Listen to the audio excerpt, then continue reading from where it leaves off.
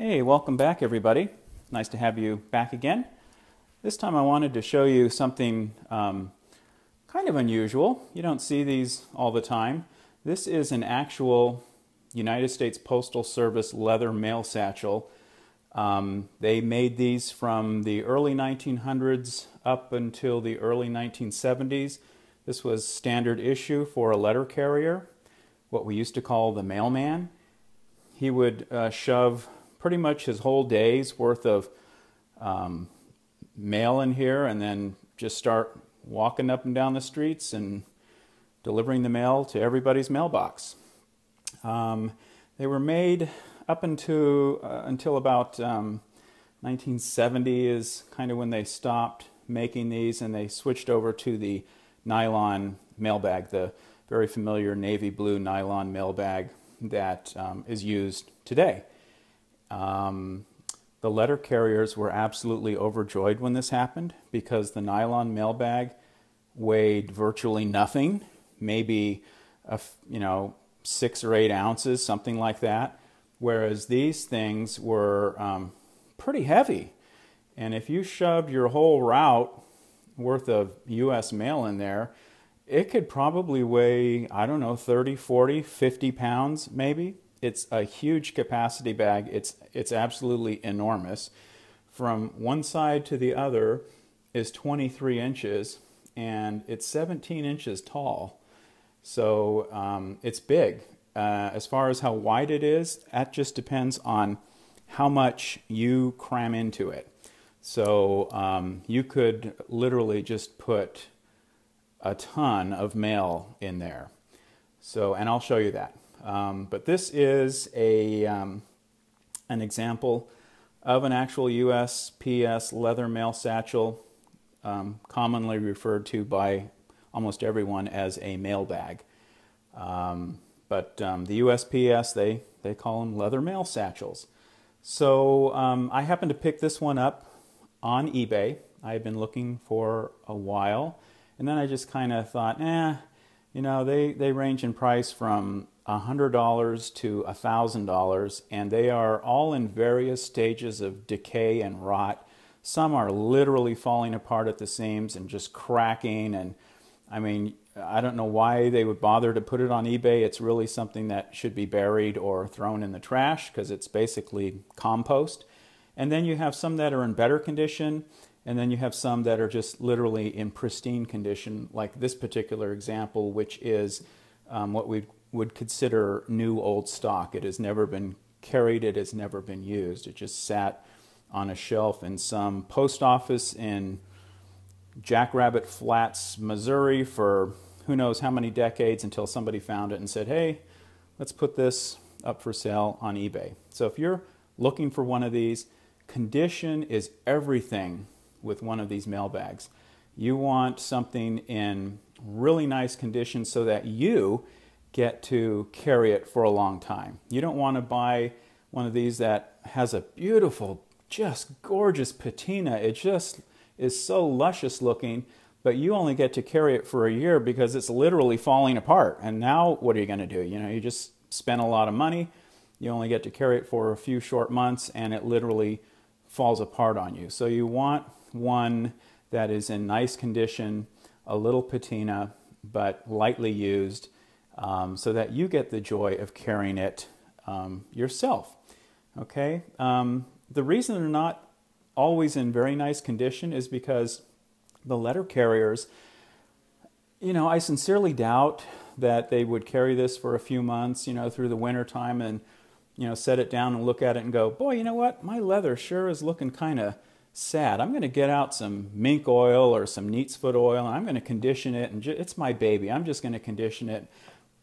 I doubt that ever happened. There might have been 1 or 2 letter carriers who are that conscientious, but this was just a tool. This was a tool that reminded them of their job. And, I don't know about you, but if a tool on my job, I'm not going to caress and massage. It's just a tool. I'm going to use it. And, that's as much romance there is in that, situation. But occasionally you find them like this. So it's got an original strap on it. This strap I didn't get with the bag. I found this at another time, but it was a strap that was never used. The straps, they're vegetable tan leather. The whole bag is vegetable tan leather, but the strap is really heavy duty. I mean, you could just load this thing down with a lot. It uses Conway buckles that are either brass and nickel plated or stainless steel. I think the U.S. Postal Service specifications called for either or, because I've seen either or on U.S. mail satchels before. The shoulder pad is padded, very nicely padded. It's thicker on one side than it is on the other, so it's designed for the thick part to go on the outside of your shoulder, so it's not going to want to slide off your shoulder. And that's why a mail bag is constructed the way it is, with the anchors for the strap on the back part of the bag.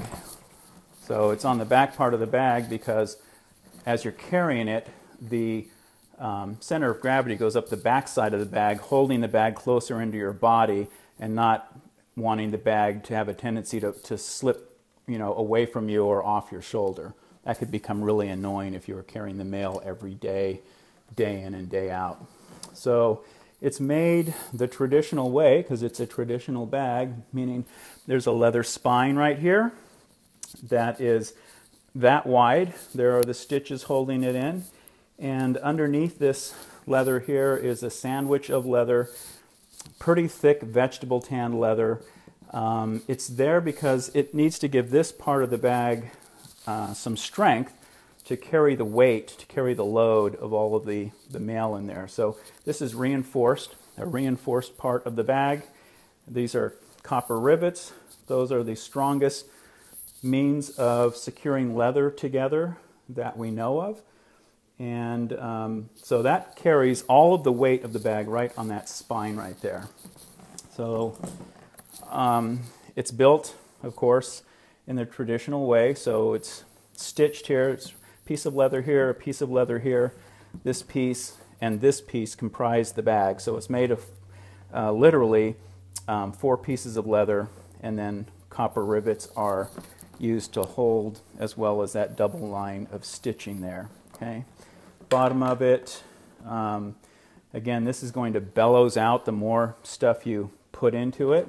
Okay, it's got a huge, huge storm flap on it. I mean, this thing is humongous. It is embossed with the U.S. mail. That was part of the specifications, the requirements for the different companies that made these. There were 6 or 8 or maybe even more companies that were contracted to build these for the United States Postal Service according to the USPS specifications. So this one was made by the Watts Manufacturing Company. This one was made in 1970. It is brand new. It's never been carried. But there are other companies, Bona Allen, Berkheimer, quite a few that you can still find them. They're still available. So under this big, huge flap, which has no closure, it's just, they didn't have closures unless you were carrying the mail in a very windy part of the country, or you were aboard ship, or you were wherever the weather was really bad and you needed to secure this. But in most parts of the country, there was no closure. It was just this big flap, so you could get into it quickly. So it does have these folds in it, and those are designed so that the more you fill this up, this kind of bellows out and allows you to keep filling it more and more with more stuff. Okay. Again, vegetable tan leather. Vegetable tan leather is stiff when it's brand new, kind of like this one. If I were to carry this every day, day in and day out, throwing it around, this leather would become very, very soft to the point where it became kind of floppy.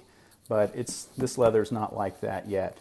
It's made, all USPS mail bags, the specification called for this piping in between the seams, and that's not decorative.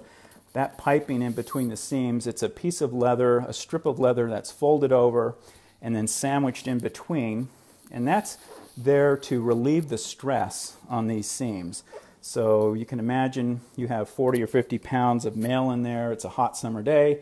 You don't want these seams coming apart, so that piece of piping just relieves some of that stress in there, allows the bag to be used a lot longer, has a lot more durability. Inside, it's absolutely cavernous. It's humongous in there. You could carry any laptop that was ever made. You could probably put your tower from your desktop in there if you wanted to. It's that big. This compartment was used for the mail to be delivered that day. So he would bundle up all of his mail, and he'd start walking up Elm Street and pull out the bundle for Elm Street and deliver that to every home. Turn the corner onto Main Street, pull that bundle out, start delivering that, so on and so forth. You can see he could put, if not his whole route, a great deal of it in there. And then there's a leather divider here, and in here would have been the mail that you handed him. So you're sending a letter to Aunt Betsy or Uncle Joe. He'd grab it from you, throw it in here, take that back to the post office. So you can see this is the leather spine right here. It is very stout. It is very thick. So it gives a lot of support to that part of the bag. And there you can see Watts Manufacturing.